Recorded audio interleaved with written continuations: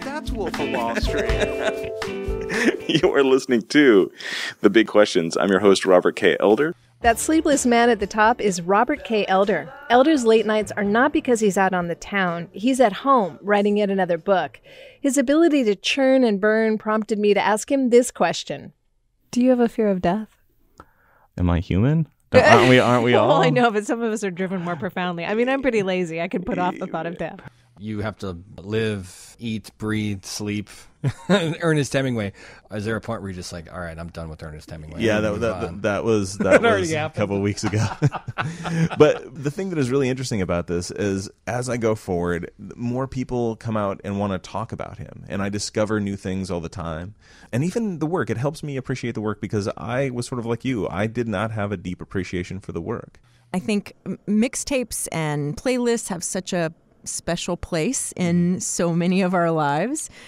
Tell me about the path to creating this book. My sort of career trajectory has been capturing epiphanies and epiphany moments. People say smell is the sense that brings memory back the most powerfully. And for me, it's not. It's always sound. It's always music. I was promoting my previous book, Hidden Hemingway, about Ernest Hemingway in Key West.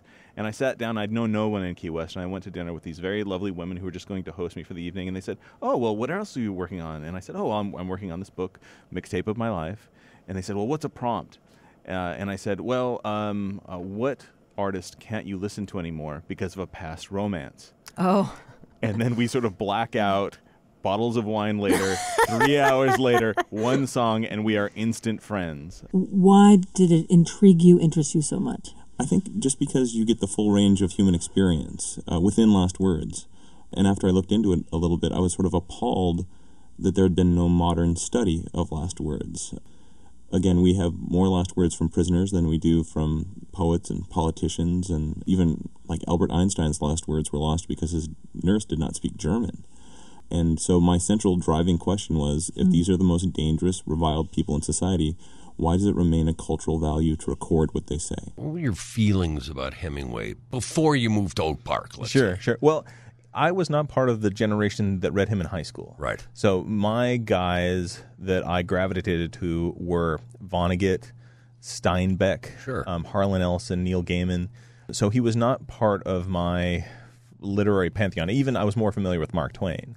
You know, you do the book not because you are an expert. You do it to become the expert. Congratulations on this one. I can't wait to have you back for the next one. I hope it'll be before then.